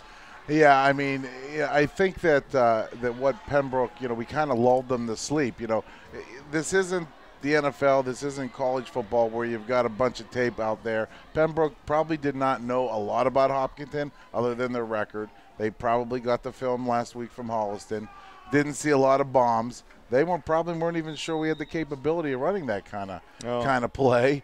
And, that's a big spot right there. And you know what? Another thing is, Rick, that's a gutsy call. And a tough snap, and no, he did not. It was the snap caught Kelleher by surprise up by his face. It might have come harder than he thought. But the failed point at 3:28 of the fourth quarter puts the Hillers up 13-0. Well, you know what that call is there. You got third down. You have about 3:35 left in the game. If that's an incomplete pass, that you're giving them the ball back. You're stopping the clock. It's really a risky play there.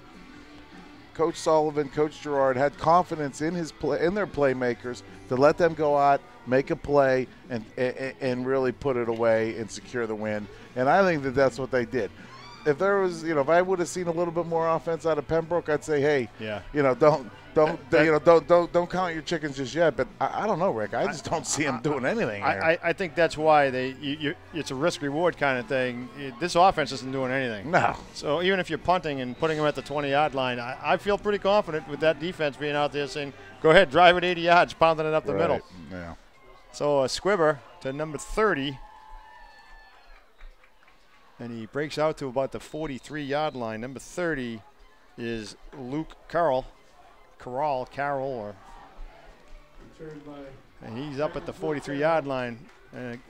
Good field position, but like you said, it's going to take them 3:20 to get to the 20-yard line. So, and I'm not, Rick, I'm not sure if it's just personnel issue. Yeah, personnel. Do they not have receivers? Does a quarterback, does he not throw the ball that well? I mean, I can't say he throws it great, but he has thrown it. It doesn't look like he throws a bad ball. Yeah, I don't know.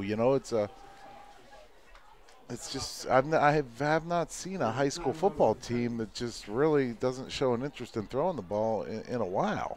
In the last 30 years. Well, no, certainly in the last 10 years. It's the game has evolved a lot. That you spread out the field and you throw the ball. I mean, and now it explains to me why they've lost a lot of games by just a few points. This defense is stellar. They can hang.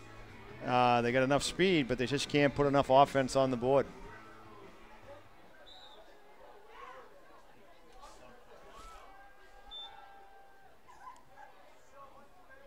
And I'm guessing that's Nicholas Lane on the carry, picks up about 3. This is crazy town to me. I mean, you're in a playoff game. It's down 13-0. There's 3 minutes left in the game, and you're running a dive up the middle. I mean, what are we doing here? Well, if anybody's watched Bates football over the last 5 years, this is it. Okay. This is it right here.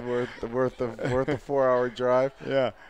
And he throws, and get there early. Yeah, that's a flag on. I don't know who got there early, but it's hard to say. Could have been. It was either probably Abbott. You coming in from that spot? Yeah, or Lindquist. Lindquist would have been, in front of him. In front of him. Yeah, he kind of came over the back. You got Coach Swanton over here giving some instruction out on the field. Or he's dancing. One of the two, I don't know. It looks better than me dancing. He doesn't have such a bad back, though, does he? Oh. I like to do the Fonzie dance. Remember how Fonzie used to dance? That's how I dance. That's how you dance? Yeah. All right. Could you start a jukebox that way, too? I don't know. Sure. Huh? Oh, yeah. I'm guessing you had hair back then. I can get it. Oh, yeah. Oh, yeah. Okay, on the interference call, we got it 1st and 10 at the 47-yard line of the Hillers. And now they got 4 wide receivers out there now. And he's going to get it hit by DeLawyer. That was Nicholas Lane, the intended receiver, but it got there. It was slow development. DeLawyer able to come up and create the incompletion. Yeah, Luke broke on that ball very well. It was kind of 32 came out of the backfield, and Luke put a nice hard stick on him, playing with a lot of emotion tonight. And that was a big stop. 2:34 left. 2nd and 10. And they're going with 4 receivers at the back.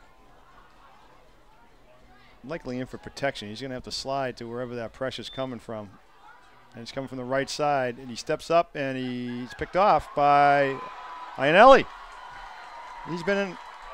He is calling an interception. So he picked it off at the 35-yard line. That should do it, Don, in terms of score and time on the clock to be able to have the Hillers run it out. Yeah, I mean, Hopkinton's going to have to at least get 1 first down. Pembroke's got, I would say, at least a couple timeouts left. So the Hillers do have a little bit more work to do offensively, but you know, Michael Ionelli is having himself a game here yeah, tonight. he's certainly shown up on the score sheet, and he showed up early and often on both sides of the ball. Showed his toughness today by getting tattooed a couple of times offensively, and certainly making his tackles from the safety side. You got Lindquist in your wing here. And they're going to run right through there. Yeah, I mean they're trapping at number 10 in the end. Which is fine, but they're going to have to, at some point, they're going to have to show something other than where what he's doing is the key to what's happening. Yep. So, okay, as we run this out here, Rick, you know, Hopkinton is the #1 seed in the, so what are we called here? We are the Division IV South. So #1 seed. So really, as the playoffs go, we're going to be right back here at Chick Welsh Field. I'm guessing, right? I'm guessing the highest seed hosts. Yeah. I mean, so you could host 3 games, right? Correct. Yes, we will host as long as we're winning playoff games. They'll have a game here at home, which, you know, that's awesome. I mean, these kids here, these seniors, are getting, you know, 6, 7, 8 games at home. That's Ebert cuts it up to the left side. He down the middle. Oh, he fell. Oh, he fumbled. He fumbled, but I think he was down. They call it. He was down. He's down at the 44-yard line when he slipped his knee. When he slipped his knee, much to touch the ground. Didn't look like it from here, but yeah, he kind of went down. It's hard to tell if his knee touched or not. They did call him down. Then he kind of lost control of the ball, but he had the wherewithal to grab it back. So, you know, I would say that's probably. No, they did not. I'm sorry, they did not call timeout. So maybe they're out of timeout. So we could be in a situation here where it's victory formation. If okay. So they do have some timeouts left, Rick, and it just seems like they're just going to let the clock run. 1:37 to go. We got has to be a movement on the Hillers. False start on the Hillers. Yep. Dead ball, false start. It'll be first and 5 from the Pembroke 48-yard line. 1:33 to go. And it's just letting us run down. First and 15. Yeah, I think I'd be. Well, get it. I mean, they've got 3 timeouts left, but they didn't call it, so maybe they're just saying, you know what, let's just get back on the bus. Pembroke is a long drive from here. Yeah, but in my mind, you gotta fight and claw and do whatever you can. Man. Rick, I am with you there. I'm not understanding some of the coaching decisions on Pembroke's side of the ball here. And if, in fact, they are throwing up the flag and not calling timeout, only down by 2 scores, then I don't know. Yeah, it's hard to explain. Yeah. I mean, if you're going to just let the clock run out, you're not going to get a chance to. First and 15.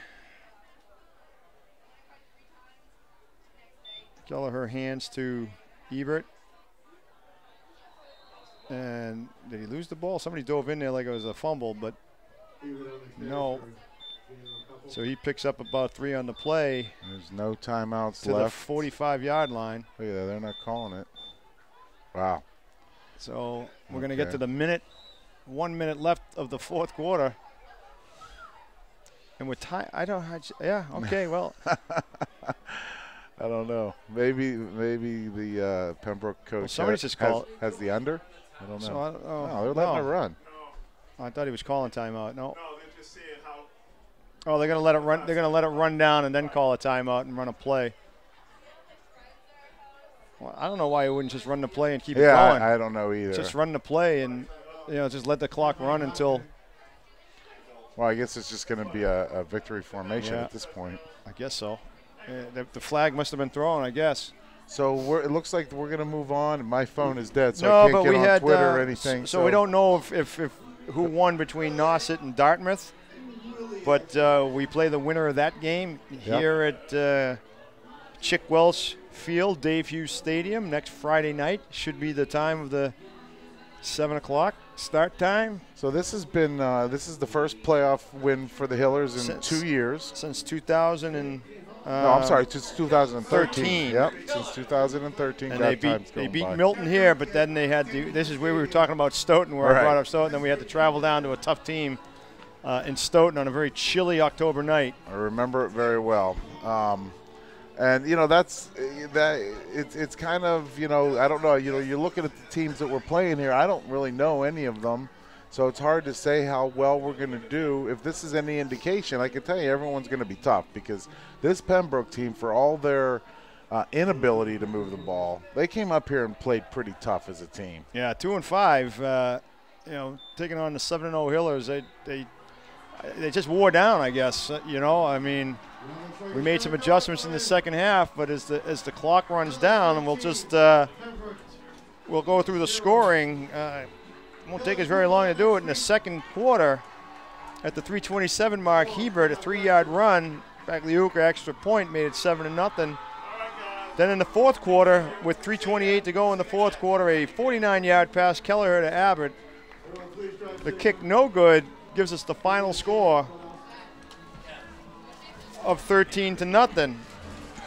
And for our producer, Mike Terosian, our camera guys, or camera people, John Ritz and Denise Antaki, our director, Tom Diggs. He's Don Lehman. I'm Rick DeCina, and we'll see you next Friday night. Thank you.